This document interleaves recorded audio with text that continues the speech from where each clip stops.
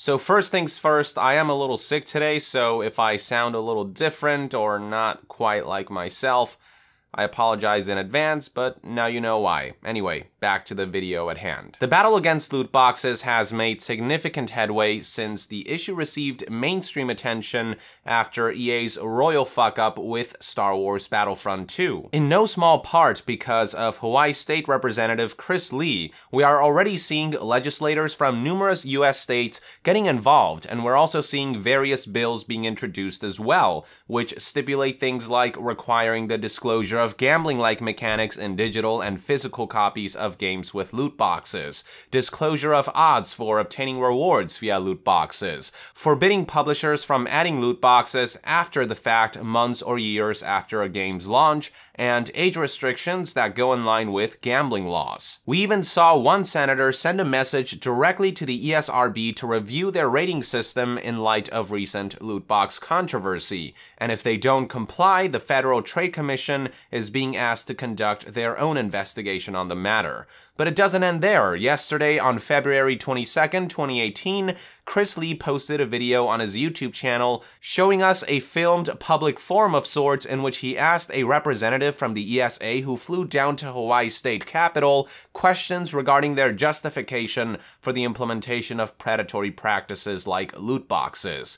The questions that Chris Lee asked were very simple, but as you'll see soon, the ESA couldn't even come up with the simplest of justifications for the implementation of predatory loot boxes. The ESA representative looked like a deer in headlights throughout the entire ordeal, unable to get his facts straight and unable to come up with any solid arguments. If you want to watch the full video, head over to Chris Lee's YouTube channel. What I'll be presenting is an abridged version featuring all the important bits. So here it is, check it out. The ESA, the Entertainment Software Association of America, has been flying its lobbyists out to Hawaii.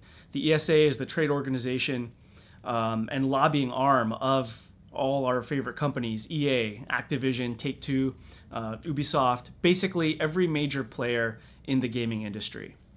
The ESA lobbyists have been meeting behind the scenes with legislators, but what was really fascinating is to see the industry show up to lobby against the disclosing of odds in loot boxes bill.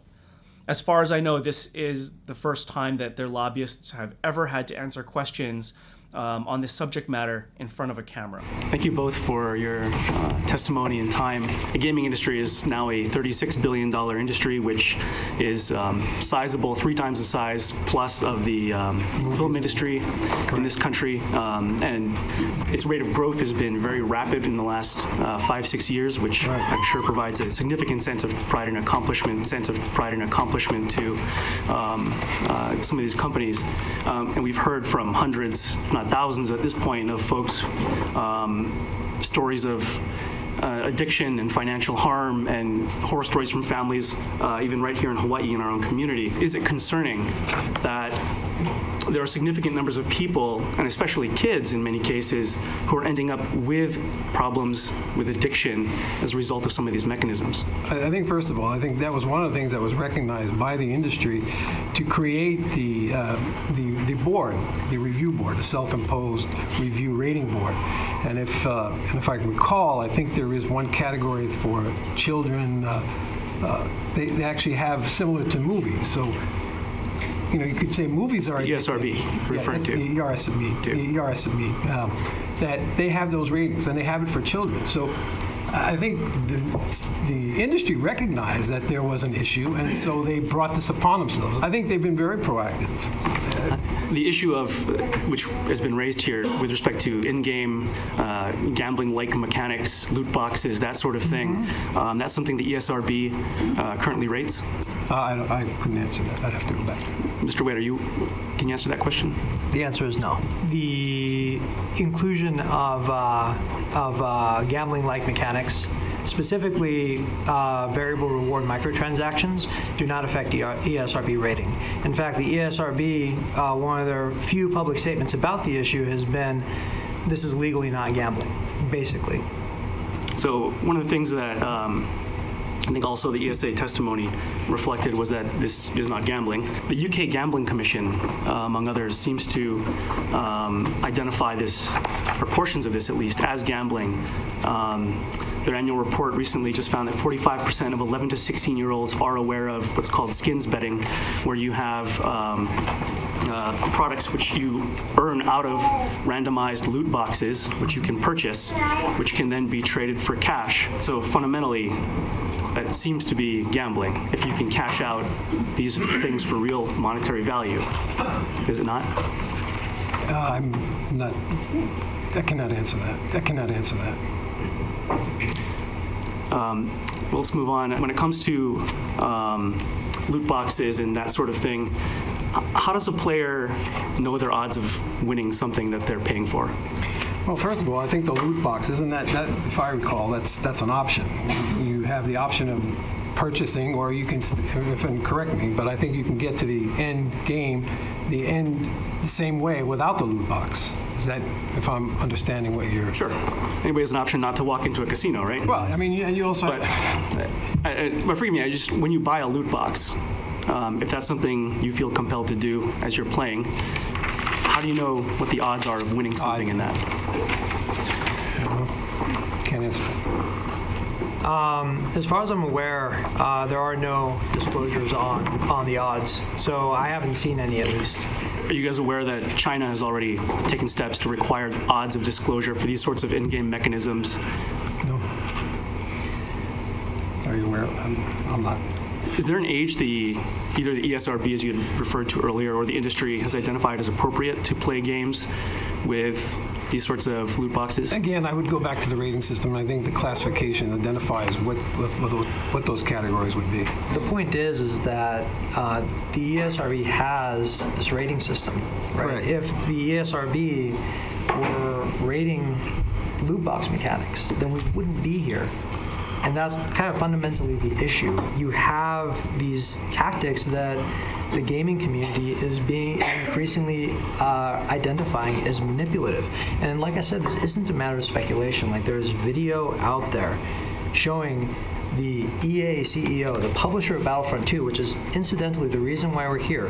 And he's talking about how to design moments of frustration that encourage you to buy loot boxes. One thing that really shocked players was, one, loot boxes directly affect your ability to progress in the game, right? Two, and this is the thing that really got people's attention, was that when you are killed in the game, there's a screen that shows you what power-ups that are available only through loot boxes were used to defeat you in the game.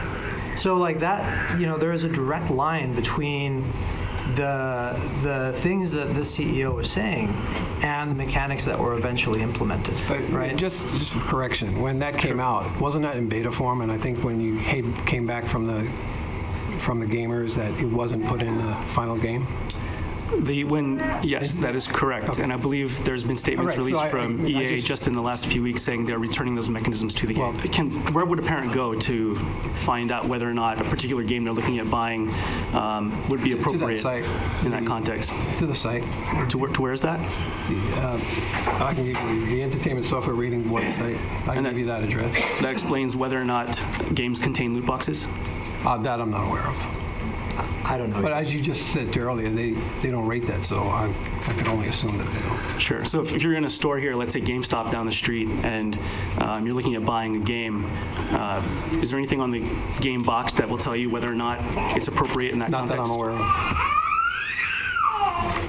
Yeah, I mean, what more needs to be said? As you saw when asked very simple questions about concerns that loot boxes may be harmful to people's mental health and livelihoods, the only response that the ESA representative provided was, "I can't answer that." The representative also seemed to have no idea about whether loot boxes are being considered when the ESRB rates their games. He straight up had absolutely nothing to add to the conversation, and that's simply because the ESA has no real justification for the implementation of predatory loot boxes beyond it makes us a lot of money, and nothing to argue against the fact that loot boxes are genuine hazards that exploit the same psychological principles as slot machines. Now, to answer the question that the ESA representative couldn't, yes, the ESRB does in fact list in their rating system that any games featuring gambling with real currency should be rated adult only, and no one wants their games rated as adults only, since they can't be sold through any major platforms like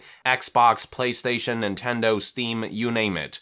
But the way that game publishers, the ESRB, and the ESA get around all that is by declaring that loot boxes don't fit the legal definition of gambling. They're essentially exploiting the fact that the law hasn't caught up with the rapid evolution of online gaming to enable themselves to continue exploiting consumers for money. But just about everyone agrees that it shouldn't matter whether you call loot boxes gambling or label it something else. The fact remains that loot boxes are a problem. They not only ruin the integrity of our game, they are genuinely dangerous for people's mental health, their financials, and with all said and done, their livelihoods. And the ESA has a responsibility to the medium and consumers that they represent to do something about harmful systems like loot boxes, no matter what their legal definition might be, instead of exploiting the legal ambiguity of loot boxes to allow these predatory practices to go unchecked. If they actually gave a damn about games and gamers like they so adamantly like to claim, they would be taking immediate action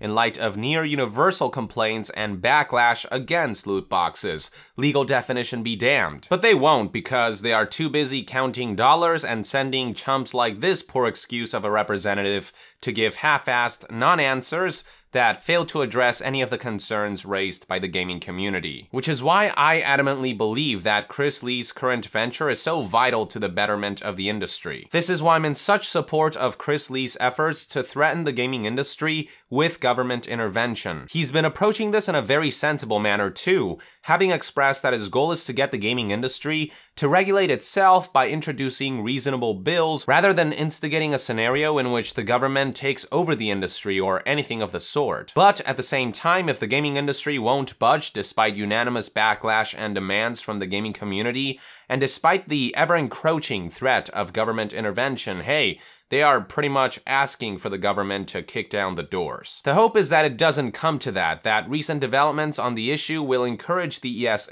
the ESRB, and major game publishers to do the right thing and come up with a system that will mitigate the potential harm of loot boxes. At the end of the day, that's really all we want, a system, something to keep loot boxes in check. I mean, just about everything else has a system in place. Cigarettes require disclosure of their harmful nature and have an age restriction. Alcohol requires disclosure of alcohol content percentage, and they have an age restriction. Gambling requires licenses, approvals, and enforce age restriction. And even things like food has organizations ensuring that they meet certain standards and that ingredients and contents are fully disclosed on the packaging. Loot boxes, on the other hand, have no system of any kind. There's nothing that's keeping publishers from exploiting them to implement whatever underhanded scheme that they want.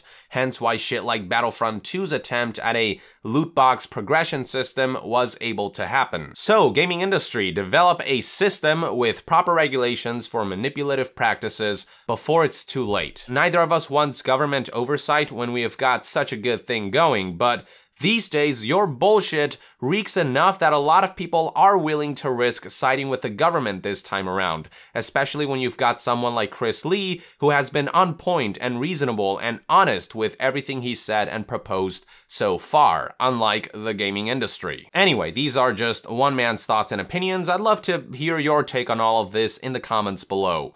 With that, I would like to end this news update. Thank you for tuning in. If you enjoy my content, consider supporting me on Patreon. It is completely optional, but even donating as little as $1 a month will go a long way in helping this channel grow. And to be further updated on all things gaming news, reviews, and discussions, stay tuned right here on Young Yeah. I'll see you guys next time. Young out.